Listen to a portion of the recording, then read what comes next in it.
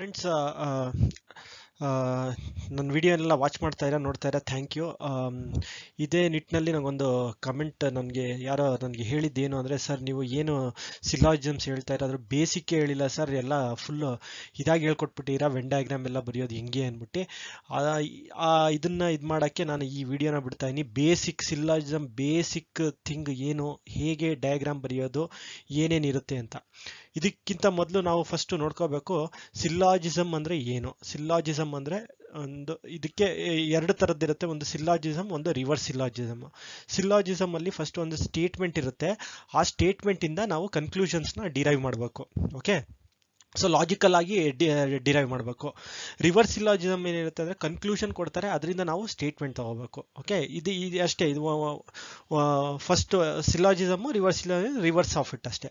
Okay, so ಸಿಲ್ಲಾಜಿಸಮ್ basically first ನಾವು ಸಿಲ್ಲಾಜಿಸಮ್ ಅಲ್ಲಿ ಏನು ಹೇಳ್ತೀವಿ, ಒಂದು ಸ್ಟೇಟ್ಮೆಂಟ್ ಇರುತ್ತೆ. ಸ್ಟೇಟ್ಮೆಂಟ್ ಏನು, all green R red, all car R blue, all bikes R black. ಆ ಥರ ಒಂದು ಸ್ಟೇಟ್ಮೆಂಟ್ಗಳು, ನಿಮ್ಗೆ ಒಂದೇ ಸ್ಟೇಟ್ಮೆಂಟ್ ಇರಲ್ಲ, ಒಂದು 4-5 ಸ್ಟೇಟ್ಮೆಂಟ್ಗಳು ಇರುತ್ತೆ.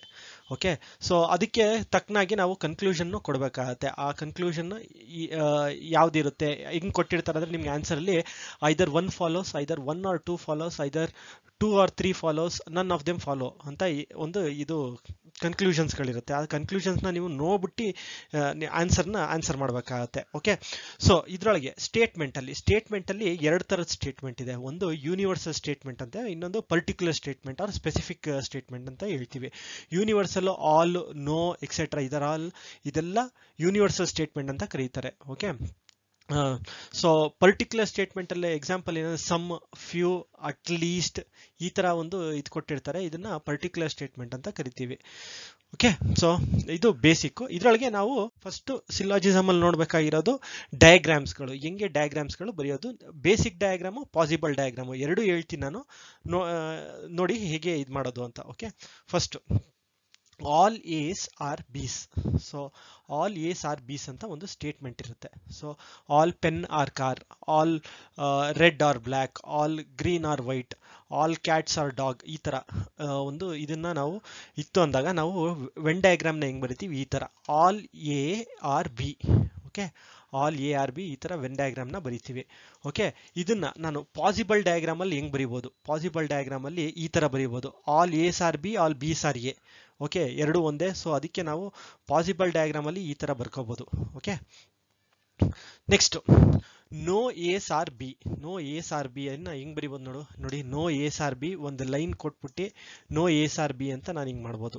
ಓಕೆ, ಇದ್ರೊಳಗೆ ಏನಾಗುತ್ತೆ ಅಂದರೆ, ಈಗ ಸ್ಟೇಟ್ಮೆಂಟ್ ಅಲ್ಲಿ ಒಂದೇ ಒಂದು ನೋ ಇರಲ್ಲ, 4-5 ನೋಗಳಿತ್ತು ಅಂದರೆ ಆಗ ಹೇಗೆ ನಾವು ಐಡೆಂಟಿಫೈ ಮಾಡ್ಕೊಳ್ಳೋದು. ಫಾರ್ ಎಕ್ಸಾಂಪಲ್ ಈಗ ನೋಡಿ, no S R B, no ಬೀಸ್ ಆರ್ ಸಿ, ಈ ಥರ ಏನಾರ ಕೊಡ್ತು ಅಂದರೆ ನಾವೇನು ಮಾಡ್ತೀವಿ, ಇದಕ್ಕೆ ಈ ಥರ ಬರ್ಕೊಬಿಡ್ತೀವಿ. ಏನಕ್ಕೆ 2 ಲೈನ್ ಬರ್ಕೊಡ್ತೀನಿ ಅಂದರೆ, ನಾನು ಐಡೆಂಟಿಫೈ ಮಾಡೋಕ್ಕೆ ಈ ಬಿಗೆ ಅಟ್ಯಾಚ್ ಆಗಿದೆ, ಈ ನೋ ಅಟ್ಯಾಚ್ ಆಗಿದೆ ಸಿಗೆ ಅಂತ. ಹಿಂಗಾಗಿಲ್ಲ ಅಂದರೆ ಇದೇ ಒಂದು ಲೈನ್ ಹಾಕಿದ್ರು ನಮಗೆ ಸ್ವಲ್ಪ ಕನ್ಫ್ಯೂಷನ್ಸ್ಗಳಾಗುತ್ತೆ. ಅದಕ್ಕೆ ಬೇಸಿಕಲ್ಲಿ ನಾವು ಹಿಂಗೆ ಬರ್ಕೊಬಿಡ್ತು ಅಂದರೆ ನಮ್ಮದು ಸ್ಟೇಟ್ಮೆಂಟಲ್ಲಿ ಕನ್ಕ್ಲೂಷನ್ ಈಸಿಯಾಗಿ ಹೋಗ್ಬೋದು. ಓಕೆ, ಸೊ ಕನ್ಕ್ಲೂಷನ್ ಈಸಿಯಾಗಿ ಹೋಗೋಕ್ಕೆ ನಾನು ಇದು ಬರೋದು. ಇದಕ್ಕೆ ಇದು ಬೇಸಿಕ್ ಡಯಾಗ್ರಾಮ್ ಆಯಿತು. ಪ್ರಾಬಬಲ್ ಡಯಾಗ್ರಾಮು ಡಿಪೆಂಡ್ಸ್ ಅಪಾನ್ ಏನು ಕೇಳ್ತಾರೆ ಅಂದ್ಬಿಟ್ಟು. ಓಕೆ, ಸೊ ಫಾರ್ ಎಕ್ಸಾಂಪಲ್ ನಿಮಗೆ ಏನಾನ A is B, B is not C, ಹಿಂಗೇನ diagram ನಿಮಗೆ ಕೊಟ್ಟಿದ್ರೆ, ಇದು ಎ ಇದೆ, ಇದು ಬಿ ಇದೆ, ಇದಕ್ಕೆ ಪ್ರಾಬಬಲ್ ಡಯಾಗ್ರಾಮ್ ಹೆಂಗೆ ಬರಿಬೋದು, ಈ ಪ್ರಾಬಬಲ್ ಡಯಾಗ್ರಾಮು ಇದನ್ನು ನಾವು ತೆಗೆದುಬಿಡ್ಬೋದು. ನಾವು ಆ ಸಿನ ಇಲ್ಲಿ ಬರ್ಕೋಬೋದು, ಹಿಂಗೆ ಬರಿಬೋದು. ಇದೊಂದು ಟೈಪು ಬರೆಯೋದು. ಇನ್ನೊಂದು ಟೈಪು ಏನು ಅಂದರೆ ಇದ್ರೊಳಗೆ ಬರ್ಕೋಬೋದು. ಓಕೆ, ಸಿ ನಮ್ಮದು ಸ್ಟೇಟ್ಮೆಂಟ್ ಚೇಂಜ್ ಆಗಬಾರ್ದು, ಬೇರೆದೆಲ್ಲ ರೀವನ್. ಸೊ ನಾನು ಈ ಥರ ಬರಿಬೋದು. ಅದು ನಾನು ನಿಮಗೆ ನೀವು ನೋಡ್ತೀರಾ ಮುಂದಿನ ವಿಡಿಯೋಗಳಲ್ಲಿ. Okay, so next some S R bees. So some A R B ನೋಡಿ, ಇದ್ರೊಳಗೆ ನೆಕ್ಸ್ಟ್ ಇನ್ನು ಈ ಥರ ಬರಿಬೋದು, ಸಮ್ ಎಸ್ ಆರ್ ಬಿ.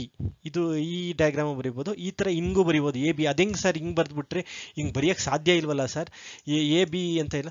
ಇದ್ರೊಳಗೆ ನೋಡಿ, ಸಮ್ ಎಸ್ ಆರ್ ಬಿ ಅಂದರೆ ಅಟ್ಲೀಸ್ಟ್ 1 ಎ ಬಿ ಇರಬೇಕು ಅಂತ, ಅಟ್ಲೀಸ್ಟ್ 1 ಎ ಬಿ ಇರಬೇಕು ಅಂತ. ಇಲ್ಲಿ ಒಂದೇ ಒಂದು ಎ ಇತ್ತು ಅಂದರೆ ಈ ಥರ ಬರಿಬೋದು, ಎ ಬಿ ಆಗಿಬಿಟ್ಟಿರುತ್ತೆ.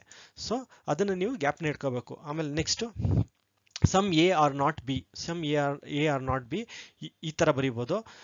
ಈ ಥರ ಬರಿಬೋದು, ಈ ಥರ ಬರಿಬೋದು. ಓಕೆ, ಸೊ ಈಗ ನಾನು ಹೇಳ್ತೀನಿ ನಿಮಗೆ, ಇದು ನಿಮಗೆ ಯಾವ ರೀಜನ್ ಮೇಲೆ ಕಾನ್ಸಂಟ್ರೇಟ್ ಮಾಡ್ತೀರಾ ಅದ್ರ ಮೇಲೆ ಡಿಪೆಂಡ್ ಆಗುತ್ತೆ. ಫಾರ್ ಎಕ್ಸಾಂಪಲ್ ಇಲ್ಲಿ ಆಲ್ ಏಸ್ ಆರ್ ಬೀಸ್, ಆಲ್ ಏಸ್ ಅಂದರೆ ಈ ಏರಿಯಾ, ಆಲ್ ಏಸ್ ಆರ್ ಬೀಸ್ ಬಿ. ಸೊ ಈ ಏರಿಯಾ ನಾವು ಕಾನ್ಸಂಟ್ರೇಟ್ ಮಾಡ್ತಾ ಇದ್ದೀವಿ. ಕೆಲವ್ರಿಗೆ ಇದನ್ನ ಅರ್ಥ ಮಾಡ್ಕೊಳ್ಳೋಕ್ಕೆ ಸ್ವಲ್ಪ ಕಷ್ಟ ಆಗುತ್ತೆ, ದಯವಿಟ್ಟು ಕನ್ಫ್ಯೂಸ್ ಆಗಬೇಡಿ. ಆಲ್ ಏಸ್ ಎಲ್ಲ ಏನು ಬಿ ಆಗಿರುತ್ತೆ ಅಂದರೆ ನೋಡಿ, ಈ ಏರಿಯಾದಲ್ಲಿ ಅದು ಲೈ ಆಗ್ತಾ ಇರುತ್ತೆ. ಓಕೆ, ಈ ಏರಿಯಾದಲ್ಲಿ ಬರುತ್ತದು. ಸೊ ಇದನ್ನ ಸ್ವಲ್ಪ ನೀವು ಅಂಡರ್ಸ್ಟ್ಯಾಂಡ್ ಮಾಡ್ಕೋಬೇಕಾಗತ್ತೆ. ಇದೇ ಬೇಸಿಕ್ ಇರೋದು. ಓಕೆ, ಸೊ ಫಾರ್ ಎಕ್ಸಾಂಪಲ್ ಇಲ್ಲಿ ಬಂದೆ, ಸಮ್ ಏಸ್ ಆರ್ ಬಿ, ಯಾವ ಏರಿಯಾ ಅಂತೀರಾ? ಓಕೆ, ಈ ಏರಿಯಾ. ಓಕೆ, ಇಲ್ಲಿ ನೋಡಿ, ಇಲ್ಲಿ ಸಮ್ ಏಸ್ ಆರ್ ಬೀಸ್, ಈ ಏರಿಯಾ. ಸ್ವಲ್ಪ ಹುಷಾರಾಗಿರ್ಬೇಕು ನೀವು ಏರಿಯಾ ನೋಡ್ಬೇಕಾದ್ರೆ. ಸಮ್ ಏಸ್ ಆರ್ ಬೀಸ್ ಅಂದ್ರೆ ನೋಡಿ ಈ ಏರಿಯಾ ಆಗುತ್ತೆ. ಈ ಏರಿಯಾ ಐಡೆಂಟಿಫೈ ಮಾಡೋದು ನಿಮಗೆ ಈಸಿ ಆಗ್ಬಾರ್ದು. ಫಾರ್ ಎಕ್ಸಾಂಪಲ್ ಇಲ್ಲಿ ಬಂದೆ ಫೋರ್ತ್ ಅಂತಲ್ಲಿ, ಸಮ್ ಏಸ್ ಆರ್ ನಾಟ್ ಬೀಸ್ ಅಂದಾಗ ಬರೋದು ನಮಗೆ ಈ ಏರಿಯಾ. ದಯವಿಟ್ಟು ಗ್ಯಾಪ್ನ ಇಟ್ಕೊಳ್ಳಿ, ಈ ಏರಿಯಾ ಬರೋದು. ಈ ಏರಿಯಾ ನಾವು ತಗೊಂಡು ನಾವು ಈ ಏರಿಯಾದಲ್ಲಿ ನೋಡ್ಬೇಕಾಗತ್ತೆ. ಸೊ ಇದೇ ಬೇಸಿಕ್ ಇರೋದು.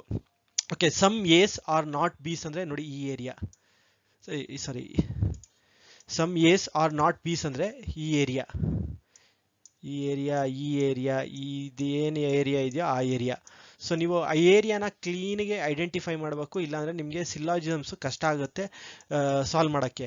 ಕೆಲವರಿಗೆ ಈ ಬೇಸಿಕ್ ಐಡಿಯಾಸ್ಗಳು ಗೊತ್ತಿರಲ್ಲ, ಅದರಿಂದ ಅವ್ರಿಗೆ ಪ್ರಾಬ್ಲಮ್ ಆಗ್ತಾ ಇರುತ್ತೆ ಸಿಲ್ಲಾಜಿಸಮ್ಸಲ್ಲಿ. ಸೊ ಅದಕ್ಕೆ ನೀವು ಕರೆಕ್ಟ್ ಯಾವ ಏರಿಯಾನ ಟಾರ್ಗೆಟ್ ಮಾಡಬೇಕು ಆ ಏರಿಯಾನ ತೊಗೊಂಡು ನೀವು ಸಿಲಾಜಿಸಮ್ ಕ್ವಶನ್ನ ಸಾಲ್ವ್ ಮಾಡಬೇಕಾಗತ್ತೆ. ಓಕೆ, ಸೊ ನೋಡಿ, ಇದು ಸಮ್ ಏಸ್ ಆರ್ ನಾಟ್ ಬೀಸ್ ಅಂದರೆ ಒಂದು ಏನು ಬಿ ಆಗಿರೋಕ್ಕೆ ಸಾಧ್ಯ 0 ಇರ್ಬೋದು. ಇಲ್ಲಿ 0 ಏಸ್ R not equal to B ಹಿಂಗೂ ಬರಿಬೋದು ನೀವು, ಇದು ಬರಿಬೋದು. ಇದು ಪಾಸಿಬಲ್ ಡಯಾಗ್ರಾಮ್, ಇದೆಲ್ಲ ನಾನು ಬರೆದಿರೋದು ಪಾಸಿಬಲ್ ಡಯಾಗ್ರಾಮು. ಇದು ಬೇಸಿಕ್ ಡಯಾಗ್ರಾಮ್, ನಿಮಗೆ ಇದು ಬೇಸಿಕ್ ಡಯಾಗ್ರಾಮ್ ಆಗುತ್ತೆ. ಇನ್ನೆರಡು ಇರೋದು ಪಾಸಿಬಲ್ ಡಯಾಗ್ರಾಮ್ ಆಗುತ್ತೆ. ಸೊ ಇದು ಬೇಸಿಕ್ ಡಯಾಗ್ರಾಮ್ ಆಗುತ್ತೆ ಥರ್ಡ್ ಒಂದ್ಗೆ, ಇನ್ನು ಮಿಕ್ಕಿದ ಎರಡು ಪಾಸಿಬಲ್ ಡಯಾಗ್ರಾಮ್ ಆಗುತ್ತೆ. ಸೊ ಇದನ್ನ ನೀವು ನೋಡ್ಕೊಂಡು ಮಾಡ್ಬೋದು, ನಿಮ್ಗೆ ಯಾವ ರೀತಿಯಲ್ಲಿ ಬೇಕೋ, ಯಾವ ರೀತಿ ಸಾಲ್ವ್ ಮಾಡ್ಬೇಕಂತ ಇರೋ ಆ ರೀತಿನ ನೀವು ಮಾಡ್ಬೋದು.